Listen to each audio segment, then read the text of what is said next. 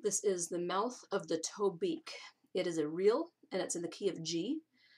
And there's an A, a B, and a C part. And I'll go ahead and play through it. A, B, and C. Well, A, B, B, C, C. The key of G. And then we'll examine each part a little bit more closely for some special effects that you can do to make this tune extra special. But it does start with a pickup, which is problematic for bowings. So we're going to do a triplet pickup.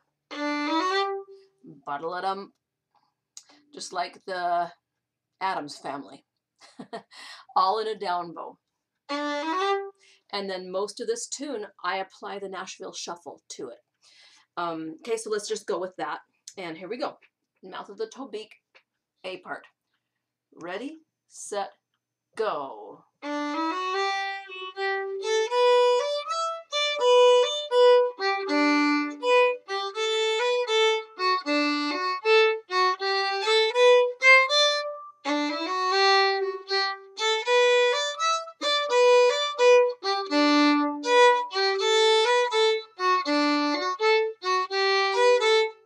Repeat.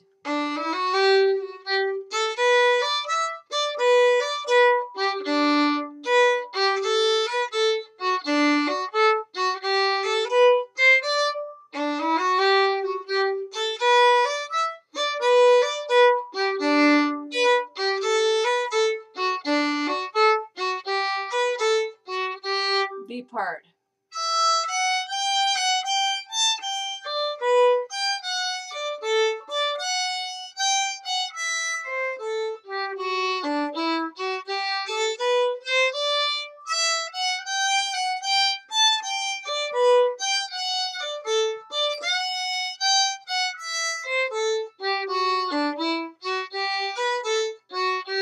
Repeat.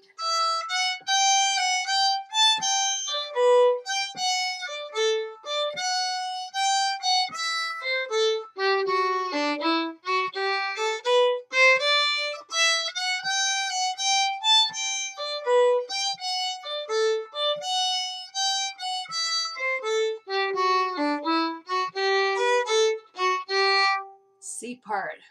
Same triplet pickup.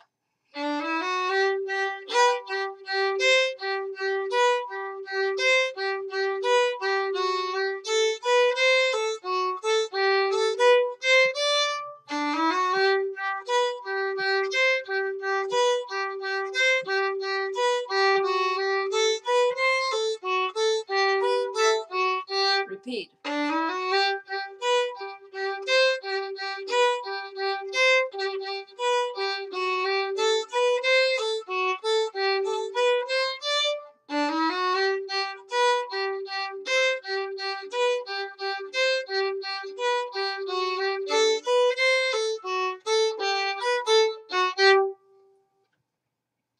Okay, so the A part, now the pickup can be handled several different ways. The pickup, I just choose to slur a triplet all in a down bow. But if you choose to, you can do just a single open D and just do a single note pickup. And that's cute. If it works out better for your bowings to do 2 D strings, then just shuffle your bow and do 2 open string, the downbeat on your preferred bowing, which is a down bow. Okay, and then Nashville Shuffle after that. I'm using pinky finger to avoid inconvenient string crossings. It's not required, but it will help you play faster in the long run. Now, there's a cool effect that is specific to the A part, where you have a skip of a third, like from first finger to third. You can fill that 1 to 3 in with a little triplet. So that would sound like this.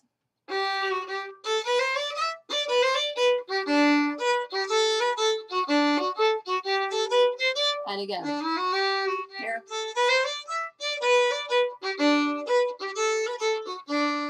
you could do it there. Doesn't work there that well there. But you can examine opportunities to do that cute triplet in the A part. I literally only do it between 1 and 3 on the A string when I perform it. And then again, it kind of matches the pickup note. So that's one trick for the A part. The B part has a unique trick specific to the B part. What was it?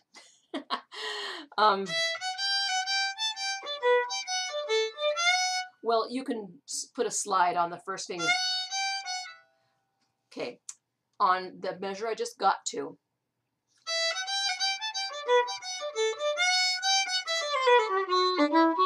You can just fall straight down a scale to the F sharp. Normally we go E, C, A, G. But you can fill in all those gaps, all those skips with 2 fast triplets. 1, 2, 3, 1, 2, 3, 1, da dun da da da dun da dun. Okay, so that's a fun thing. It's a much later trick and quite advanced, but on the very beginning of the B, instead of ya ba dum ba dum, we can hold that second finger and do a finger roll. So you end up playing this. That's all you're really doing. And you're doing a quick little roll. The roll is a finger above, back to the note, a finger below, back to the note.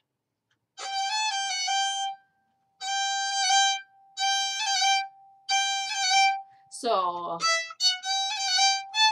all in a slur.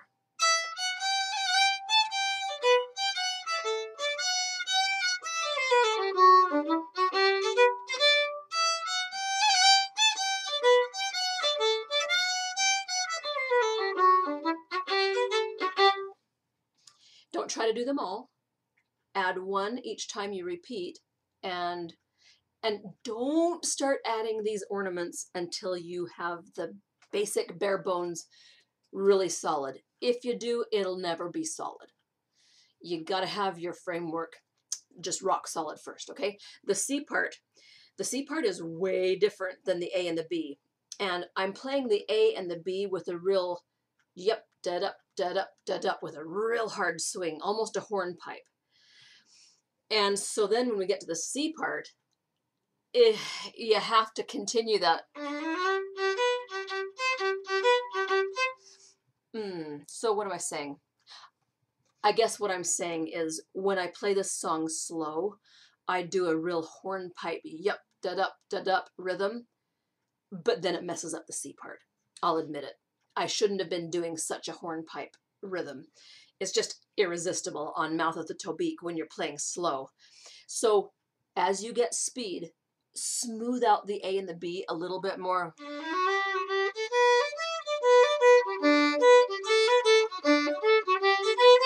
So it's not so yup, da-dup, da-dup, because the C part, if you're doing a hornpipe on the C part,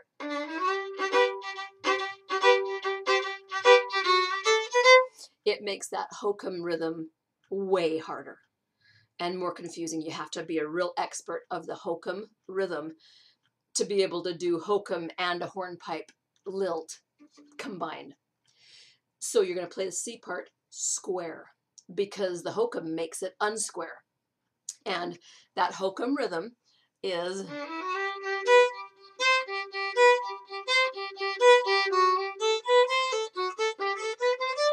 And you just want to really accent. Every time you cross over to the A string, whack that note.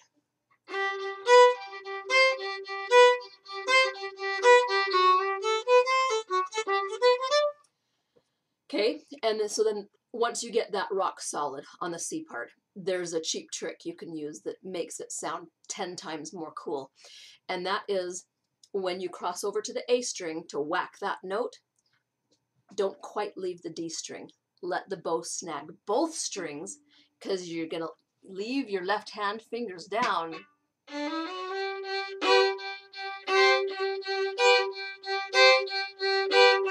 And just your second finger is going to be alternating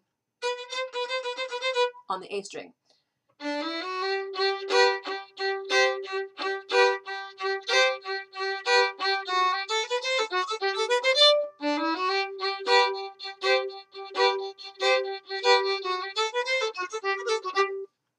Okay, please take my advice. Do not try starting any of this fancy stuff until you've learned the bowings and the fingerings of the bare melody before you start switching it up. Okay, now I'll go ahead and play it one time through, maybe more. A, B, B, C, C, just kind of feeling free and doing whatever I feel like doing at the moment. 1 and 2, and ready, set, go.